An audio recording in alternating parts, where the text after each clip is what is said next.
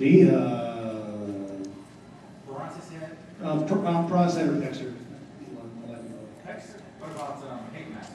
I don't remember. I did so many, and until we went finally went union, I could stop doing them all. Somehow people found out that I did a voice on the Forever Red episode, and I didn't tell anyone. I don't also find anyone on the internet that I did it. That was because we knew people were Yeah, David Walsh.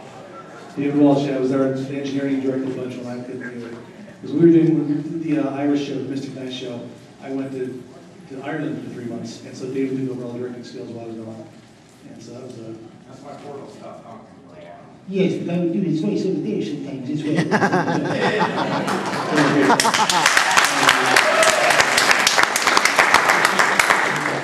There's actually another story about that. For the Mystic Knights, things were over there, and I still had to work on the Power Rangers shows there. And so they would send them to me, and I would approve the scripts and everything. And all the Irish stuff guys would come in and go, Jesus, look what they're doing. And they couldn't believe it was actually happening. And so they never watched the shows with me. It was very fun.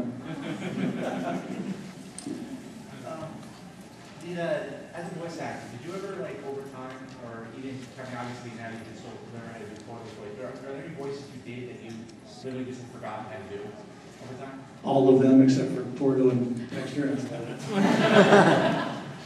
I actually felt really bad when I finished the Power Rangers series here. A lot of the guys who I helped get started in the voice business and directing were directing shows, so I said, well, I tried to pull some favors and have them come bring me and do some stuff.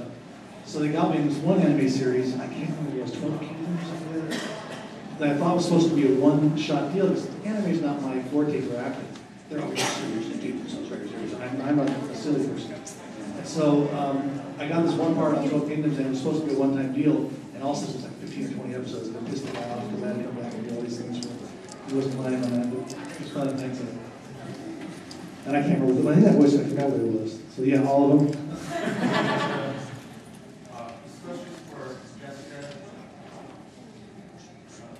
Practicing martial arts if you're on this age? No. I really had back problems, but no. I was doing Jeet Kune Do for a while, and that was fun. But then I just hurt myself, and my chiropractor told me that I had to stop. So it was good. Now I just cook and eat. Did you make the most of you guys on? Did you most of you guys? Yeah, I own and design my own line of swimsuits. They're all retro-inspired, like vintage 1950 swimsuits, and I am also writing my first book. So. It's all about the part of it? It's all about the wild force.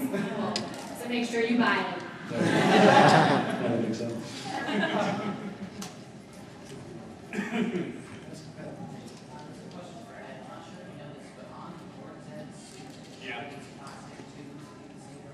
Yeah, I know them.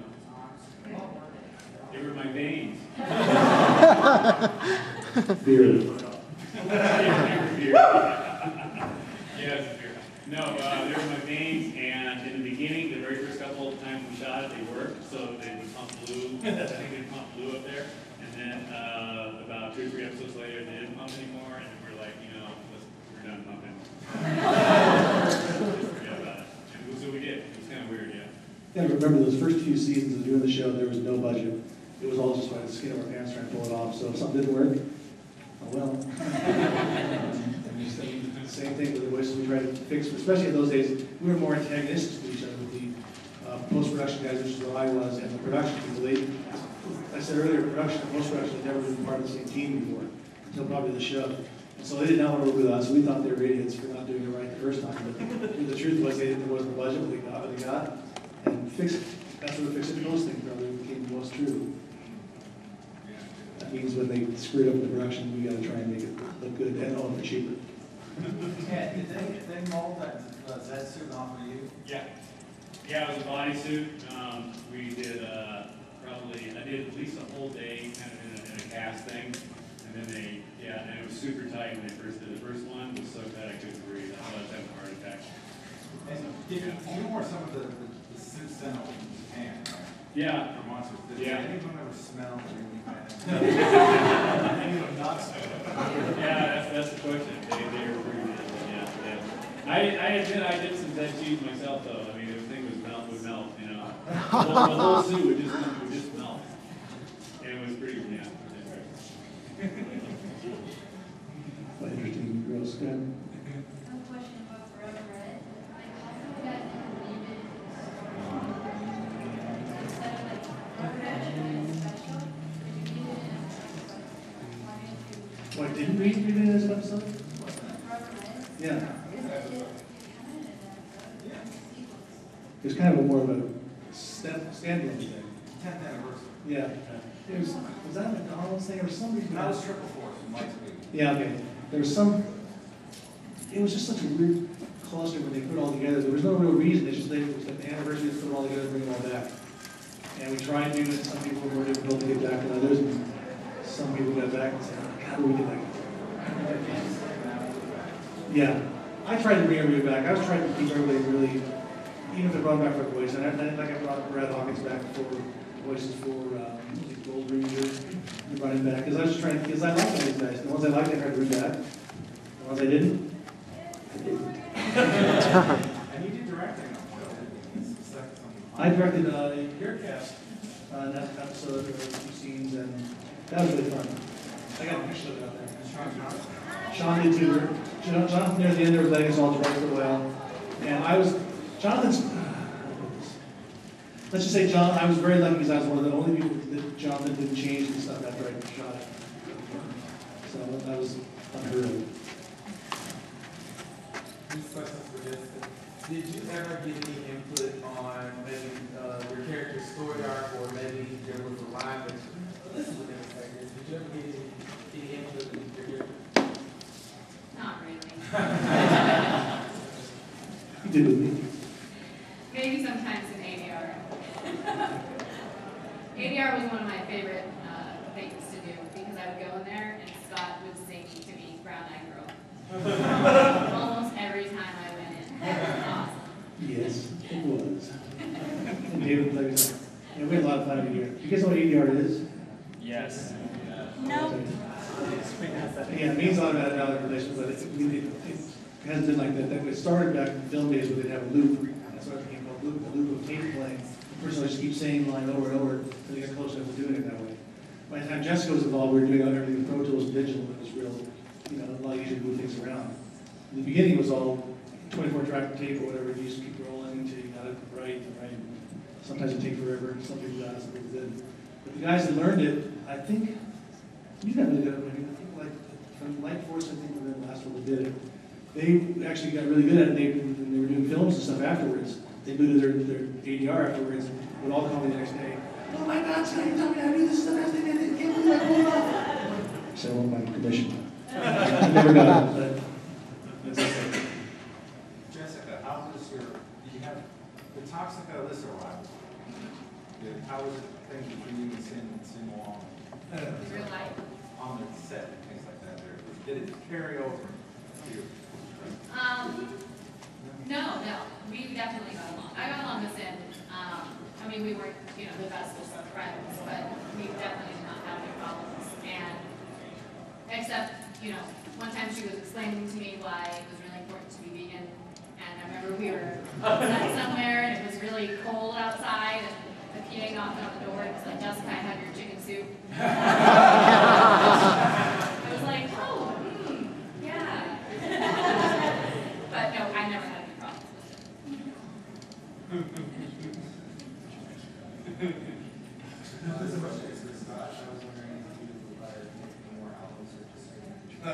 I've been trying to do my follow-up album for the last 10 years, but got sidetracked and doing music for other things. I'm actually working at Mattel now. You're supposed to be coming up and having lunch with them.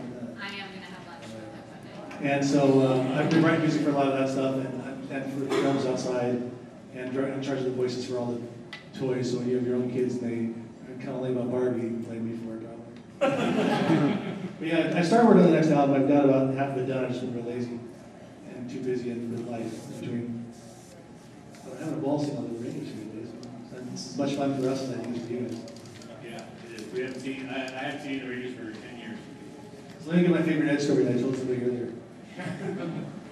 On top of doing music and films and everything else, my 17th job is I'm a scuba instructor. And so I was teaching at a rescue class because it was good for the stunt guys to go through the rescue part of it. And we get in the pool, everything's fine. Next time we get in the pool, his foot's a little swollen. He won't really tell me what's going on. But we have to go to the beach the next day. And you do it again. He's kind of limping. You get to the beach. The rescue class is hard. We throw people in out of the water. They got to get rescued from the waves. You got to carry people. It's great as an instructor because I can point and laugh and watch the people that hurt. Ed didn't complain, does everything, and then finishes the next day at the beach. He goes, "Oh yeah, I forgot to tell you, I dropped a railroad tie on my foot, broke it in 25 places." So he shouldn't be able to walk. Some guys are insane. And then the next day I go, "You go to the hospital after this?" "Oh, no, I'm riding to San Diego from Malibu on my bike, so maybe after that." Stunt guys. You got the Forever Red team up and the Once Ranger team up. With the new series, there's been the Forever Red team up and the Once Ranger team up. Now we're starting the new series. Think anytime in like the future for Power Rangers, there might be another like team up encompassing like old and new like that again. First off, what's the Once a Ranger series? Was that after They brought Adam Yeah, I on. didn't. You mean they made stuff after I left the show? God damn. I think I remember that. They pulled a bunch of footage from other things. I remember all the Rangers were upset they weren't getting paid for it. The legacy of power. Yeah. I have a big. Non-union. Yeah. You know what? I don't know. I don't know how the relationship ended with Disney and Saban. Haim's a genius, so whatever he pulls off is great. I wish they'd bring the show back here. I think it looked better than it did in the stuff over there from what I saw of it. And sound. Sound, oh man, I was supposed to go over and do the show over there, but I kind of got into trouble with somebody, and so they kind of changed their mind the day before the flight. So they changed everything. I have a question for you guys. Did you guys like the New Zealand stuff, or? Yeah? It's all right, yeah. But I like the originals better. Yeah. I like the originals better. Yeah. I saw a few of the New Zealand things, and I wasn't too excited about it. I was in Lipstick. Yeah, I know. I thought It's the same stuff, guys. No. There were some guys, but mostly New Zealand guys. And I'm not saying whatever happened. I don't know what happened. I'm not going to say, but I'm going to say. I don't know. I can't say about it. I was just a little upset that we spent all these years getting these the way things are supposed to be done with the voiceover stuff. The people were supposed to speak at certain times. Haim was really, Saban was really specific about that you speak. You see the Rangers and the Zords, they talk. You don't talk when the Zords are fighting. Stop! Don't talk over there. So I also in the Zealand stuff, they just talked wherever they wanted to, and that kind of wasn't my hands, so I couldn't do much about it. But the guys here were the Judd and Chip was involved for the last one. I didn't see that, and Doug and Andrew and stuff. They knew better, but I think just kind of got over it. Disney's a very odd place. Yeah, I could tell. Everything was set when you guys found out that everything was changing.